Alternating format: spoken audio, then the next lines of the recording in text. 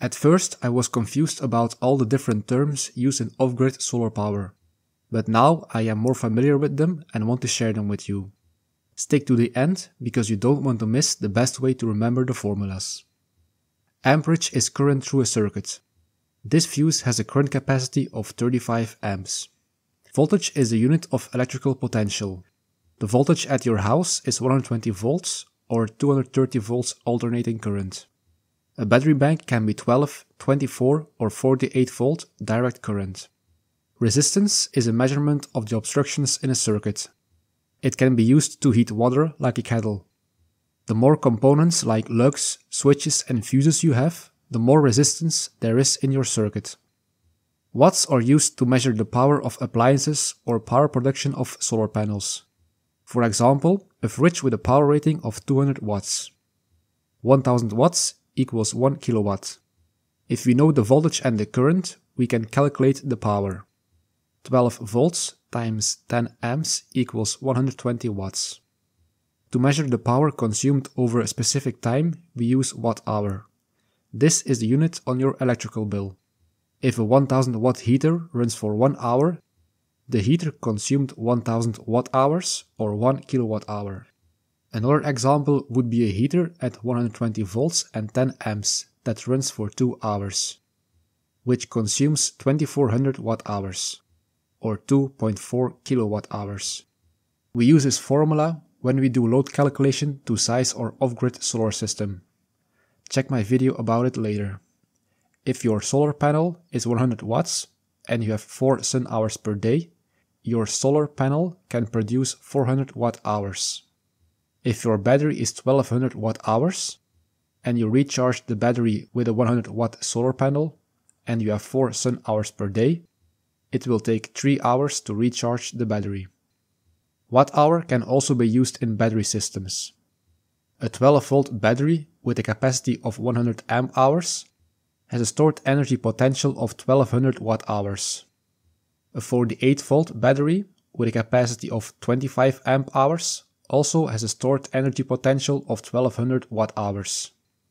So watt-hour is a combination of voltage and capacity. It's important to use watt-hours as an indication of total energy storage in a battery. The difference between AC and DC is that DC is used in battery systems and solar panels. Everything that comes from the grid or after your power inverter is AC, useful for figuring out if breakers are AC or DC rated. In a series circuit, the voltage is added up, while in parallel circuit, the current or capacity is added up. A series circuit is where the solar panels or batteries are connected with the positive to the negative and so on. A parallel circuit is where all the positive and negatives are combined with each other. This becomes the output voltage and current for 2 solar panels. If you expect shade on your panels or have a PWM charge controller, then wire in parallel. Otherwise, always wire in series up to the maximum allowable input voltage of the charge controller. For 2 batteries, this becomes the battery voltage and capacity. Maximum battery charge is determined by the C rate. Lead acid is 0.2 C and lithium is 1 C. A 100 amp-hour lead acid battery should be charged with a maximum of 20 amps. A 100 amp-hour lithium battery should be charged at a maximum of 100 amps. Jay was confused about solar power until he got my free diagrams delivered to his email inbox. Do you want 7 diagrams too? Check the first link in the description. We don't use Ohm's law a lot in off-grid power systems, but an example can be your electrical water heater with a resistor of 10 ohms and a voltage of 120 volts. The current through the circuit is 12 amps. Power calculations are used the most in solar systems. For example, a solar panel with a voltage of 20 volts and a current of 5 amps has a power rating of 100 watts. You can find out the current through a conductor. We use this to calculate the wire size later on in this video. For example, a 5000 watt inverter on a 48 volt battery system. The current through the wire is 104 amps.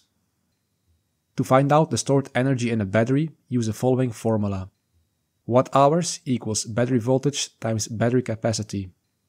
A 12 volt 100 amp hour battery can store a total of 1200 watt hours, or a 48 volt 100 amp hour battery can store 4800 watt hours.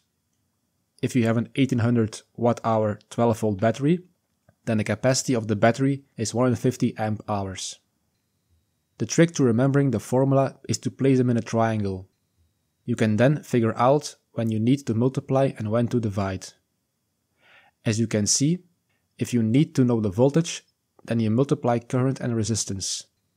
If you need the current, then you divide the voltage by the resistance and so on. If the current increases, we have to increase the diameter of the wire. If you have a wire with the same thickness, they can carry different currents because they have different isolation temperature. For example, 4 gauge THW wire with 75 degrees Celsius insulation can carry 85 amps, while 4 gauge 105 degrees Celsius welding wire can carry 150 amps. You have to choose your wire carefully and look at the temperature rating of the conductor. In DC systems, we do not use solid core wire, we must use flexible wire. Always use copper wire instead of aluminium or copper-clad aluminium. We determine the wire size by calculating the current in the system. For example, an 800 watt inverter with a 12 volt battery will pull a current of 66 amps. We multiply by a safety factor of 125 to become 82 amps. Now we need to select a wire that can carry at least 82 amps. One such wire is 6 gauge or 16 square millimeter wire at 105 degrees Celsius insulation. This wire can take a maximum of 115 amps. We now have to select the fuse, which is between 82 amps and 115 amps. A 100 amp fuse is ideal. We only fuse the positive wire in the circuit. Always use lugs which cost more than $1 each. Otherwise it's too thin and the connection will get loose and heat up. Reducing cost in your system should be done by increasing the voltage. As you can see from the power formula, if we increase the voltage, the current will decrease. If we decrease the current in the system, we can get a cheaper charge controller, improve system efficiency, reduce voltage drop, and use less thick wires. This is the easiest method of reducing system costs. I recommend staying below 100 amp in your system. With voltage drop, we want to minimize the power losses in the wire. In order to do so, we must limit the resistance in the wire. We do this by increasing the thickness of the wire. For example, a solar panel is 100 watts at 5 amps and 20 volts, at a distance of 100 feet or 30 meters to your charge controller, with a 14 gauge or 2.5 mm square wire. The power at the solar panel is 100 watts, but the voltage after 100 feet of wire has now dropped by 2.5 volts, which is a voltage drop of 12%. This is a power loss of 13 watts. Use a voltage drop calculator in order to minimize the voltage drop at the end of the wire to 3%. I've made a whole video about it, so go check it out after this one. My next video will be about comparing the cost of DIY lithium to off-the-shelf batteries, so make sure you're subscribed to find out.